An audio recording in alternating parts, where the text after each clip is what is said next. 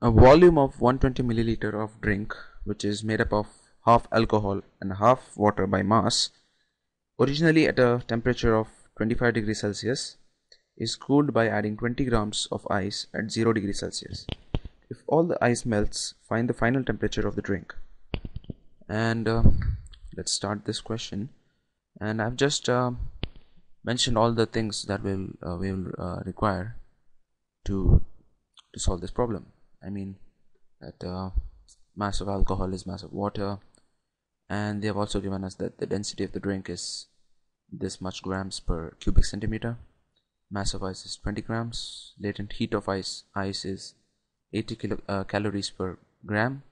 Volume of the drink is 120 milliliter. Initial temperature of the drink is 25 degrees Celsius, and the temperature of this ice is 0 degrees Celsius.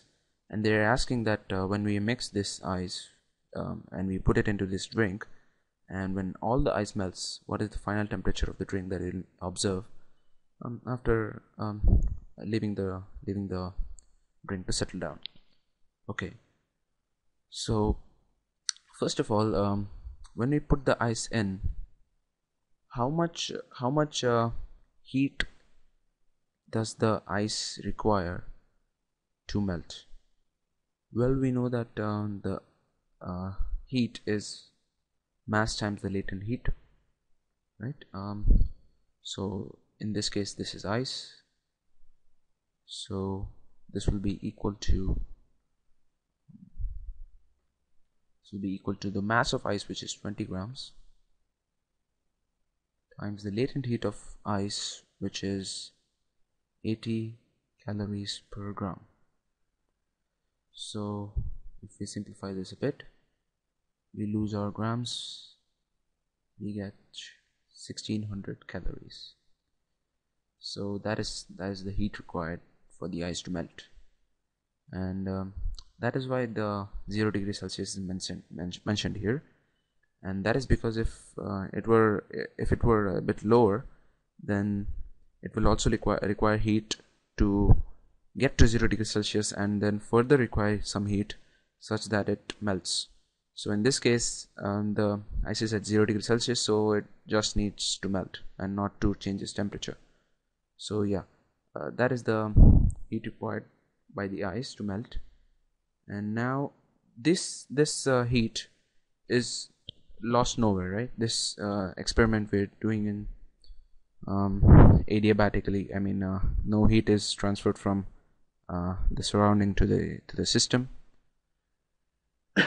So the heat gained by ice must be provided by someone, right? And that will be provided by this drink here, which is alcohol and water, which has the equal mass of alcohol as well as water. And this is just for showing purposes, but alcohol and water mix, so this is not the true picture that you will see. Okay, so yeah, okay, so this is the heat lost, heat gained by the ice. So this must be the heat lost due to alcohol and water. That must be also 1600 calories. Okay, so that makes sense so far. So what is the heat lost due to alcohol and water? Well, I conclude that this is heat lost by alcohol plus the heat lost by water, and that must be 1600 calories. Okay, and we also know that Q is ms delta T, right? Where S is the specific heat, as we call it, right? So what is the heat loss due to alcohol then? The heat loss due to alcohol, according to this, is the mass of alcohol times the specific heat of alcohol times delta T plus, and similarly this will be mass of water times specific heat of water times the same delta T. and that should be 1600 calories. Now I'm going to consider a state when the drink is complete, right? It is in steady state. So the picture would look something like this. Maybe this is the drink after adding the ice, and also somehow the alcohol is mixed with the water. Okay, so this is the final picture here, and I consider that the final temperature is T degrees Celsius, right? And T is what I have to find out. So I just consider T degrees Celsius. Now, they also gave us one thing here, that the density of the drink is 0.833 grams per cubic centimeter, and that is without the ice, right? So what is density? Density is mass of the drink divided by volume of the drink, right? And that is the mass of the drink initially was the mass of alcohol plus the mass of water divided by, now they gave us the volume, right? Volume was 120 milliliters, and that should be equal to the density which they gave us, and it was 0.833. I'll forget the units just for now.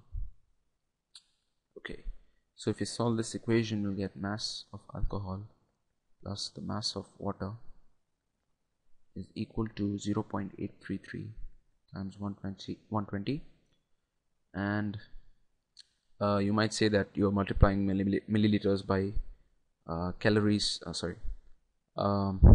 grams per cubic centimeter, but keep in mind that 1 milliliter is 1 cubic centimeter, so that doesn't harm anything. So if you calculate this comes out approximately 100 grams, right?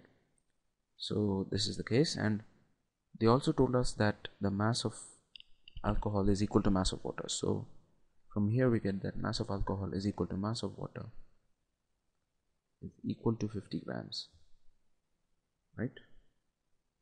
Okay, so what do we do then? Now if I substitute it back here, I'll find this out, right? So if I take this equation right here and I simplify it, I will get this. Mass of alcohol is 50, and the specific heat of alcohol they gave us, it is 0.6 times 0.6 times the temperature difference. The alcohol was initially at 25 degrees Celsius, right? And finally it is at T, so the change in temperature is this, plus the mass of water was also 50 grams, times the specific heat of water in calories is 1, times the same temperature difference, because it was also initially at 25 and now it is at T, and that should be equal to 1600. And if you do a little bit of math, which I won't in this video, you'll get that T is 5 degrees Celsius. So this is a problem of calorimetry. Okay, so I hope you enjoyed it. Thank you for watching.